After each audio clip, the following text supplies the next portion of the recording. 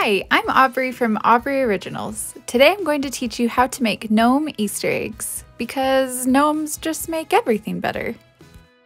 Real quick before we get started, don't forget to like this video with a thumbs up and subscribe to my channel for more DIY tutorials. For this project, you will need plastic Easter eggs. I found these craft eggs on sale at Michael's, and you can use white or colored. Felt for the hat, I prefer the thicker or stiff felt. Fur for the beard. Various trim and other decorations you want to use for the hat. Something for a nose. I found these 3/8 of an inch furniture buttons at Hobby Lobby in the wood section, and they are perfect.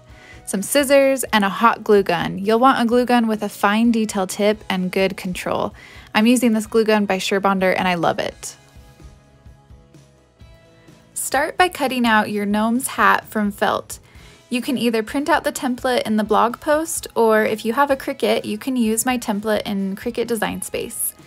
Here I've loaded my rotary blade into my Cricut Maker and mounted my felt onto a FabricGrip mat that's actually covered with a sheet of transfer paper sticky side up, which is an amazing Cricut hack to protect your mat when you're working with felt. Set your base material in Design Space to the type of felt you're cutting, and then press go.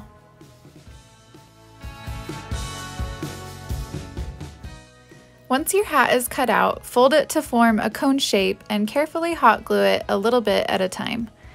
My glue gun is a high temperature glue gun, but the glue seems to dry and cool fairly quickly, which is nice. If yours doesn't, be very careful not to burn yourself. As you're gluing, try to keep the base of the hat lined up straight. Press the felt together until it stays, but make sure you're not accidentally gluing the back of the hat to the front of the hat, because hot glue tends to seep out sometimes. If it does, just separate it before the glue dries completely.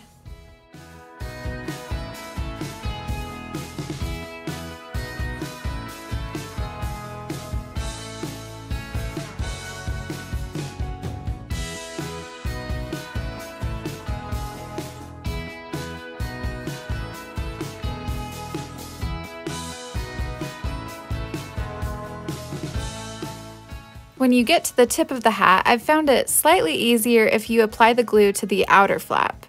But either way, it's still kind of tricky, so you may just have to play with it a bit. If you mess up, you can let the hot glue dry and use scissors to carefully cut it off the felt and then try gluing it again. When you're done, if you have any hot glue spillage, again, let it dry and then cut it off with scissors.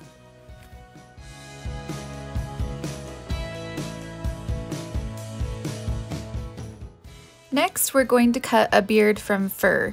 You might be able to find pre-cut fur at your craft store near the felt or chenille stems, but it's actually a lot cheaper to buy it by the yard. I bought 1/4 of a yard of this white fur from Hobby Lobby for just a few dollars, and it will last me for many more projects.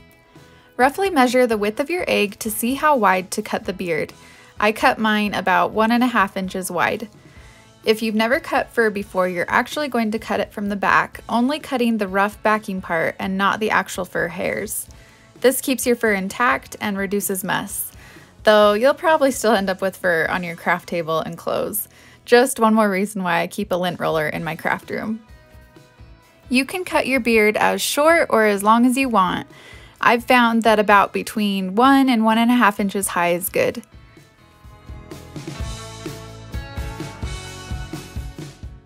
Once your beard is cut out, clean up the edges by pulling away any stray hairs. And feel free to trim the bottom of your beard to shape it, kind of like your hairstylist might trim your split ends. Before gluing the beard to your egg, check to see if your egg has seams, if you're using a plastic craft egg. This isn't super important because we're pretty much covering up the egg, but I just like to keep those seams on either side of the gnome's head. Apply a strip of hot glue to the top of the beard and press it to the front of the egg.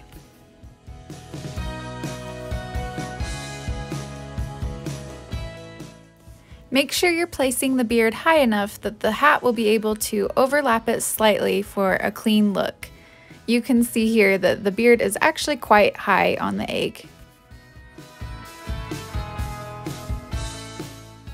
And I probably could have done it even a little higher.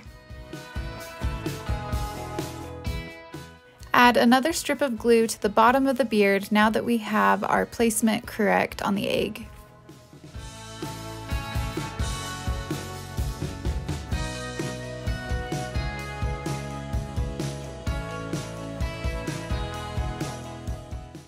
Apply a line of glue around the inside of the hat, working quickly before the glue dries.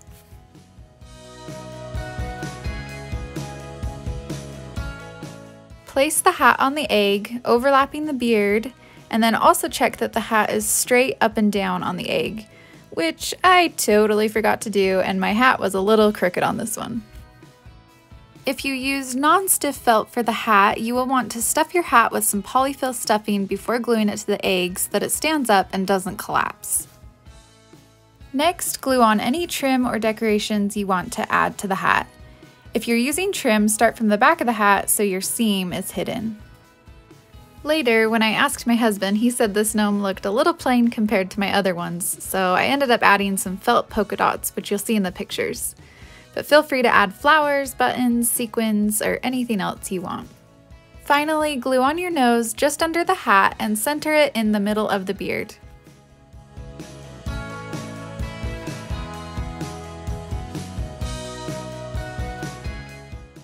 And you're done! Your gnome is officially a member of your Easter family. I don't know what an Easter family is, but I think it should have gnomes.